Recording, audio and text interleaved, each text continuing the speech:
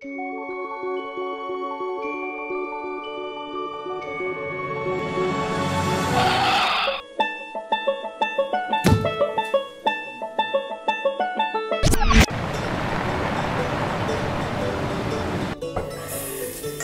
is Radio Kerry.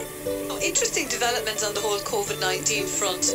Retail Excellence Ireland is calling on all grocery stores with multiple departments to close the textile, clothing and homeware areas of their stores. There are probably people in those sections browsing, walking around, basically killing time because people are cracking up and they're doing anything to get out of the house and anything to distract themselves at the moment. Now, my next guest should be back home in Massachusetts by now. She came here to Ireland and was travelling around Ireland exploring the kingdom and experiencing some of the best of our hospitality and recording interviews here. But when she was due to go home, of course, the whole COVID-19 thing struck, and now she finds that she's going to be here for quite a number of weeks yet, and she doesn't mind one bit. Her name is Stephanie Abrams, and Stephanie, by the way, has millions, and I'm not exaggerating, millions of followers in the USA. She's a radio journalist, she's a TV journalist, she does online stuff, and she absolutely adores Ireland and has done phenomenal work in terms of promoting everything that Ireland has to offer. And she's on the line now. Good afternoon, Stephanie. Oh, it is so grand to hear your voice Deirdre. It's a year now. And Stephanie, tell us about your recent trip to Kerry, and I believe you got great hospitality here before all of this happened. Oh my gosh, I bet if I was still in Kerry, I'd still be getting great hospitality. Yeah. But yeah, we actually arrived in Ireland on February 28th with the anticipation of going back March 18th. And then on March 15th, we learned our flight had been canceled, and every subsequent flight had been canceled.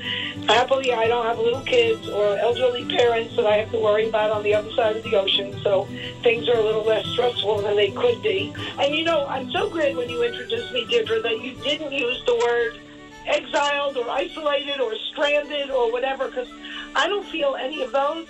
And if you're going to be, quote-unquote, stuck in a place, this is the place to get stuck. And so, sorry, yes, go on. Put us up here.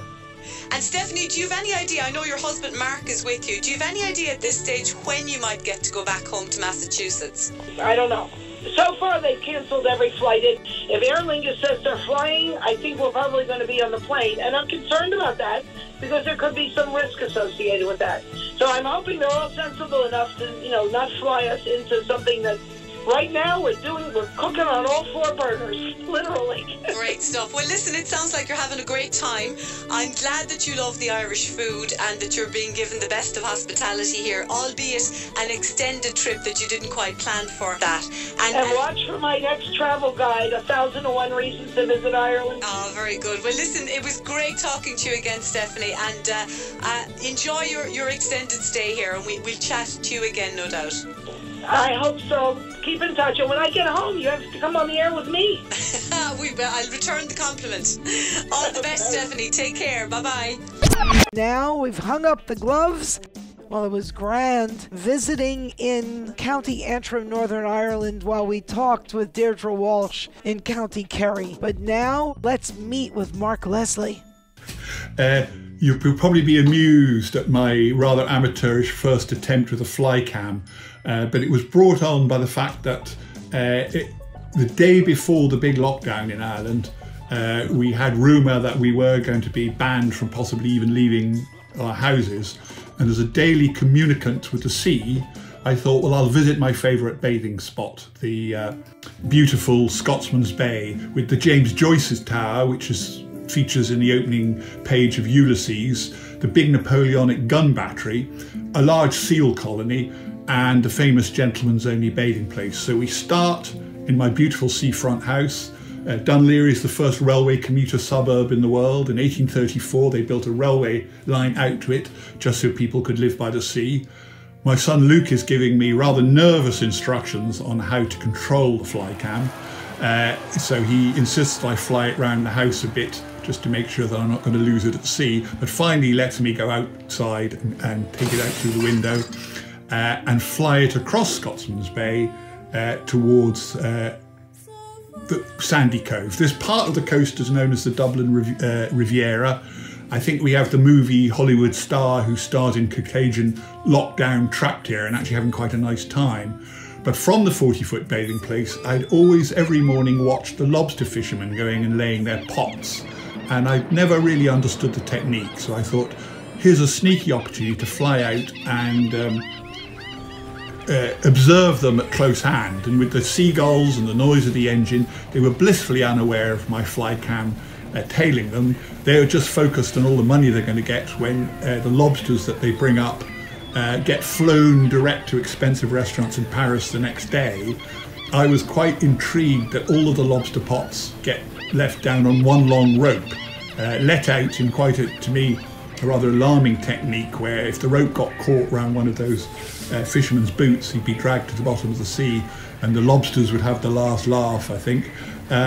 But I could see why it'd be a very agreeable lifestyle, because they tend to drop and collect the pots at dawn, with wonderful views across to Dorky Island, which is the place in Ireland where we have the oldest evidence of humans living. The Vikings used it as an entrepot for storing slaves, because most people couldn't swim, and their highest victim hostage was the Bishop of Dublin, could swim and actually swam from the island to his freedom. It's also the largest seal colony in that part of the coast. We have 50 seals who got quite tame. Now on the way back, I was delighted to see a load of my friends, including all sorts of literati, famous writers and celebrities who live in the Dorky Riviera, having what proved to be their last morning swim, because the day after this they locked the bathing place down because of its potential as people being too close together and it being a hot spot for spreading the virus.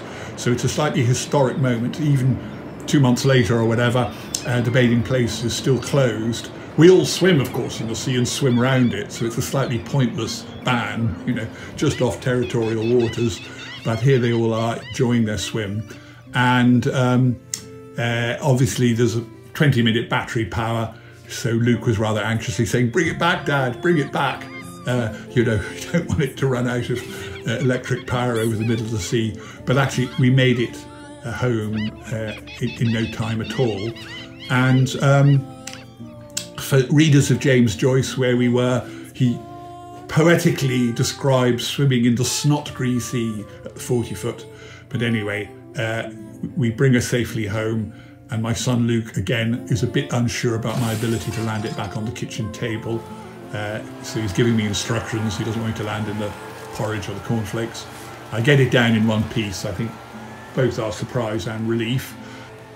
Anyway, that was a bit of fun, a bit of nonsense. It's fired me with ambition to use the drone a lot more once the restrictions are lifted. But at the moment, like yourself,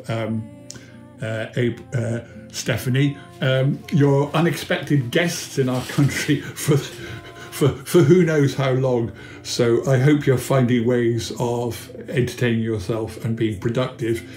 So God bless, and talk to you again soon, maybe. Thanks for joining us, Mark. I'm going back into our beautiful garden to listen to all the birds sing. Come back again, people. Gotta fly now.